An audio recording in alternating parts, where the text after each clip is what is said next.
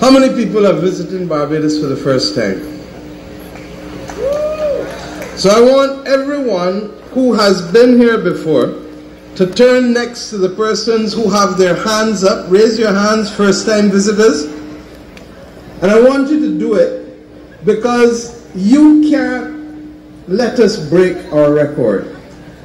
And our record is to make sure that you will join those many people who have become repeat visitors and who effectively have become Bajans by choice. So if you want to do that, on the count of 3, all who have visited before, please reach out and give a touch to the persons whose hands are up as first time visitors. Now I promise you that is an easier way of breaking the ice than asking you to drink 2 rums. Although I know that may be possible in the context of this evening, given this is a place where commercial rum distribution started globally. I want to welcome you to the Lara Court, the official residence.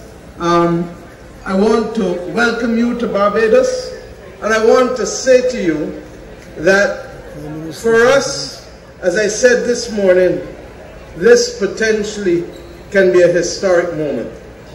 And it can be historic if we decide to move away all of the sea that separates us and to unite as one, as Caribbean people, and to take responsibility as shapers of our destiny, firm craftsmen of our fate, and do that which has eluded us for the last 70 years in Caribbean tourism.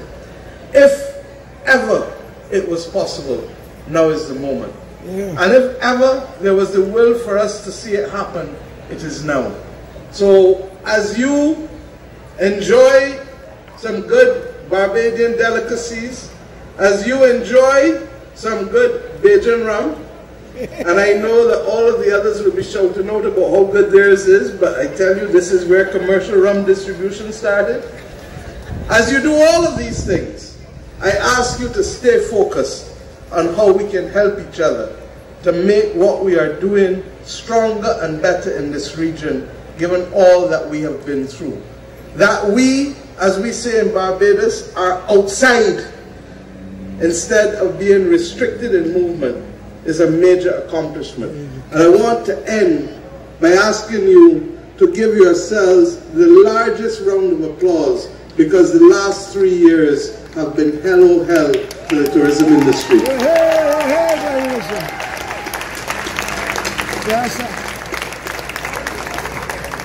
And as you do that, just relax and enjoy, because this house is intended also to make people welcome and like the country, to make you want to come back. God bless you all, and thank you for coming. Have a good night.